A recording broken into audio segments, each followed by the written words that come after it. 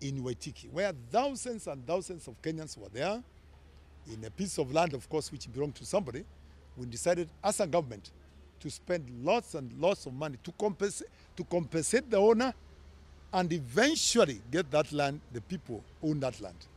You remember we spent a lot of money, over 1.2 billion shillings to be able to acquire that land so that we can settle those people.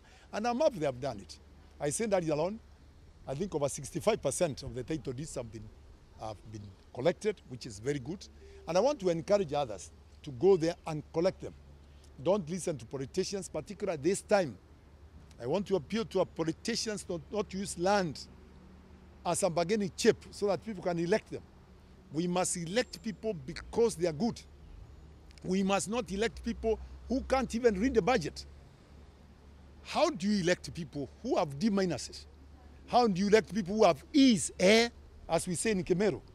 Those people, if you give them a county budget, if you give them a national budget, they failed in Kiswahili, they failed in English, they failed in everything. Tell me what will happen to them. Are we together?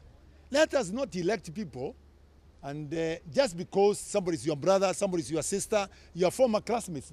No, you should elect them on the basis of quality.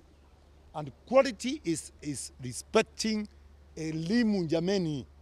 That's why we are saying as a government, education shall be free from pre-unit up to Form 4.